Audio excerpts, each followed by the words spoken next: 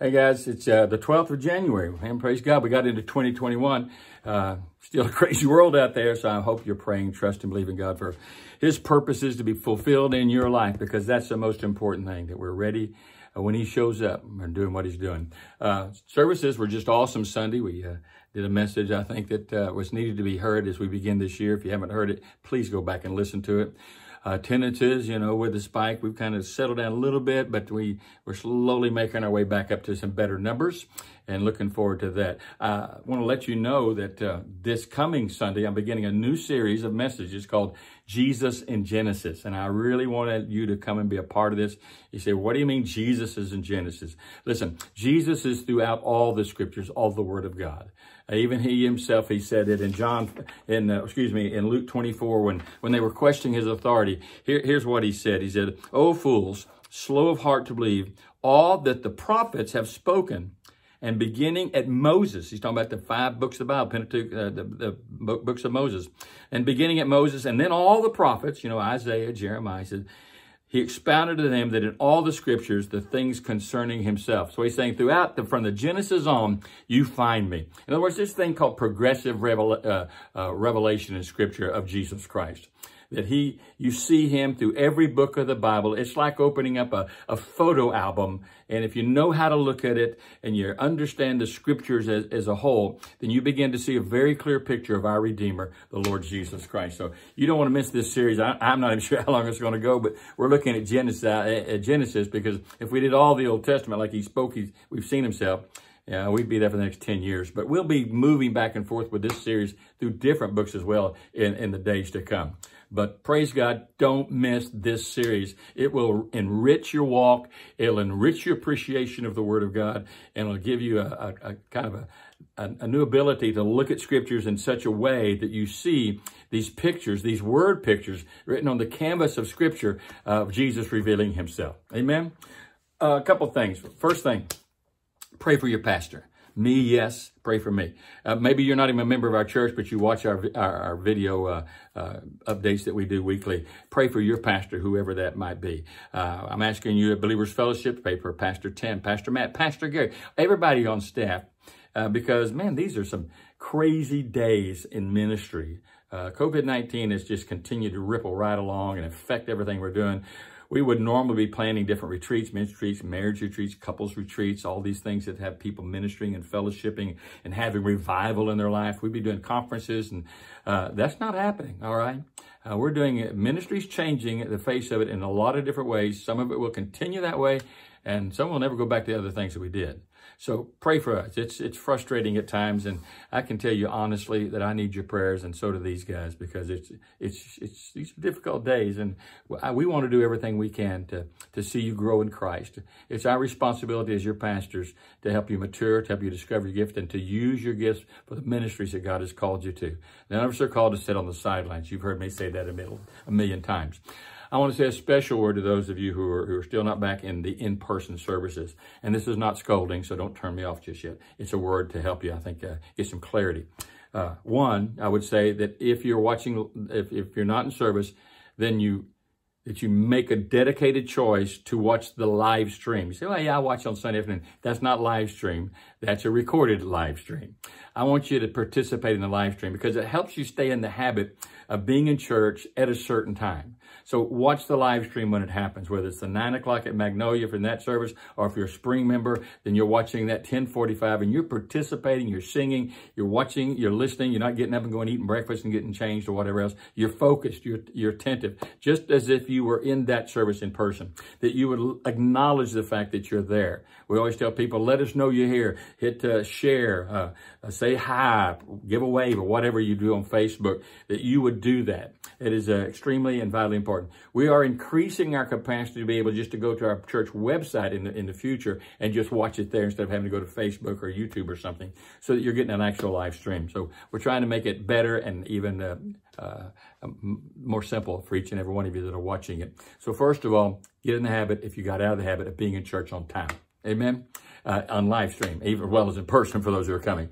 But I'm also praying that and asking for you to, I'm praying for God to give you, if you haven't yet, what I would call a personal reentry plan, that you kind of got it down to, what your what your limitations are, what your pre-existing conditions are, what your immune system is. So what is it? And I'd say write it down. This is what I believe will be the sign or the word from God that it's time for me to get back to the in-person services. And remember, I mean, in-person services are important. The Bible says, do not forsake the assembling of yourselves together. It means we're coming together. It's a physical coming together where we encourage, we edify, we minister, we pray for one another. I mean, so much happens in a live service that we worship together, we give together. Those are all important. And I praise God for the live stream opportunities. But some of you may, maybe just kind of got settled. That's what I'm going to do from now on. Don't get tempted to do that if you're able to be in church. Another thing, if you have handicap issues or related issues where you can't get out of bed or get out of a situation, a hospital or whatever, rehab center. But we're talking about coming up with a real plan. This is what I'm looking for. This is what I will believe to be the sign that God's given me that I should get back into live services at the church campus that I'm a part of. What would that be? Well, I think one, obviously, would be a vaccination. When I get my vaccination, then I'll be back in church. All right. So once you have the vaccination, it really doesn't matter if somebody's wearing mask or not mask. All right. You have a vaccination. So when I get vaccinated, I'll get back into church. Maybe you're thinking that, well, maybe when I get the spike settles down, because I don't want a vaccination. People are different on these things, and I don't believe the theories about some of these things about the vaccine. I'm continually trying to do research. I don't think there's a microchip hidden in it. I'm not sure that, from what I've understood from both manufacturers that are out there, Pfizer and Moderna, that they haven't put any fetal cells or fetal materials in the vaccine. That's a big thing that's out there, but they've come out and said that it's not part of it. I mean, I've heard something that literally changes your DNA. I don't know how that would happen. But anyway, that had to be something pretty potent. But, if it's a vaccine, that's something, or if a spike is settling down, if that's what you're waiting for, that might not be till, June, July of this year. Some are saying, well, I'm waiting for the CDC to say it's okay, that I can get back in a group. Okay. CDC has already said you can get out in public, as long as you're distancing and wearing a mask yourself. So maybe you're thinking that way when everybody wears a mask. Well, that's never going to happen. We're not going to be totalitarian at our church and tell people they must or they can't come to church. I mean, the Bible says it has a different idea about reaching people and demanding people meet certain criteria before they can come to church. And I'm not going to go into that. I would just say you wear a mask. I'll wear a mask if you approach me, or if I approach you and you're wearing a mask, I'll make sure that I have a mask on. I always wear a mask during the invitation times. You've seen that if you're watching live stream. We do encourage, even though we don't demand, we encourage everybody, as you're entering, as you're leaving, wear a mask. Many, when they sit down at their chairs, we have 6 to 8 feet between the aisles. Everybody's faces where we get tremendous circulation systems. We sanitize the area all the time. We keep it clean. And I would say that if you are going out to eat in restaurants, if you are making your trip to Walmart at HEB or whatever it might be, or you're going to work in public venue, you're going to find a much cleaner and less risky environment at your church than you will ever find.